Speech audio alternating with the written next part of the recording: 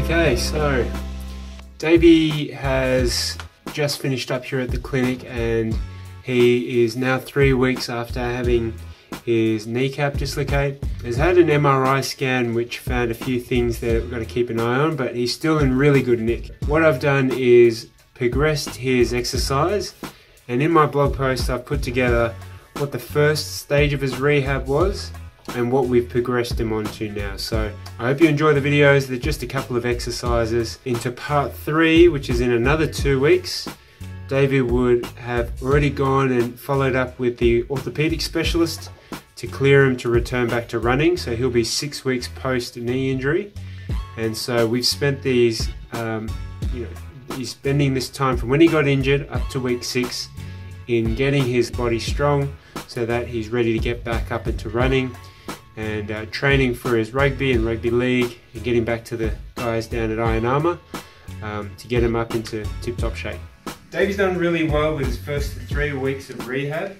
He's in this grey area where we want him to rest quite a bit to allow good healing, but we also want to start to get him working so we can get the strength back and support the knee. Basically it's just a bum lift here, nice and easy, but the key things are he's emphasising the work by pushing on the inside of his foot so it targets the teardrop muscle, VMO, on the inside of the knee. Okay, so big muscles that are important is your backside.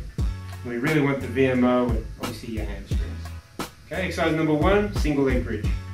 Davey's going to do a single leg squat.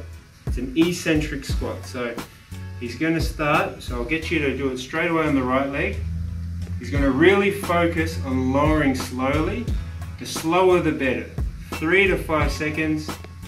That's it. And I really want him to try and make sure that he's lowering very slowly on almost like a seat. He's going down to seat height, just a touch higher, and we're trying to help him with the tendon underneath the kneecap. Okay, so single leg, quarter squat. Good, one more. And there shouldn't be any pain or soreness. And the same theme as he's lowering down, he's trying to think about the inside of the foot, trying to work this teardrop muscle. Crab walks with the band around his ankle, and he's going to hang on to the wall just for good support, and he's going to take a big step out to the side, and he's going to go in slowly, eccentrically with the trailing leg. That's it. Big step out, in slowly.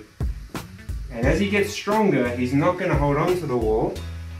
Okay, and he's going to see if he can just use the control on his hips. So come back towards me, Davey, please. A big step to the left. Try not to hang on to the wall. So squeeze your hip.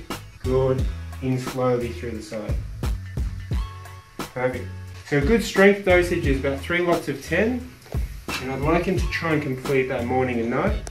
And we're going to see him in 2 weeks when he comes back after seeing the specialist. And we'll give you guys an update.